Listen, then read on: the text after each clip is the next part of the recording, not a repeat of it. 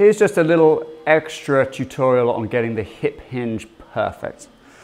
Okay, a common mistake is to arch the lower back too much, and that can cause some tension and irritation into the lower back.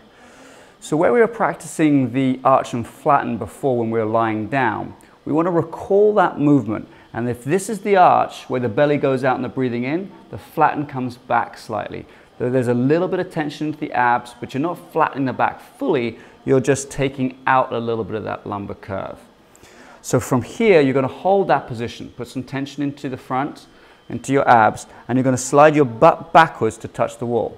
Now Lucy has bent her knees, which is the correct thing to do. You don't want to do it with a straight knees. You want to just get a little bit of flexion into the knees as the butt goes backwards.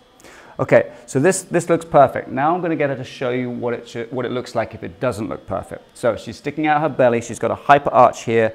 Keep your knees straight on this one. Her knees go straight and then her butt comes back. And this can create too much tension into her lower back.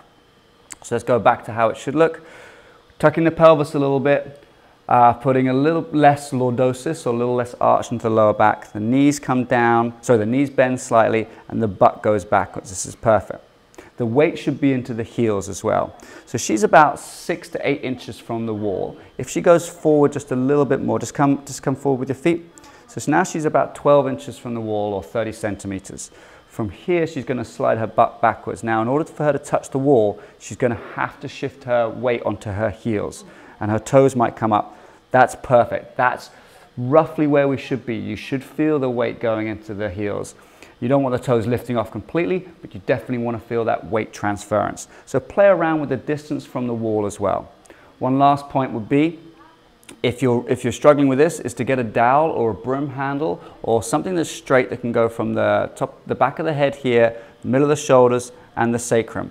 So if you imagine there's a bar down here, now just go again with that movement, that the butt, mid-back, and head would not have come away from the bar. It would be a complete straight line as her hips go backwards. So it's a hip hinge, getting flexion or bending forward without using the spine.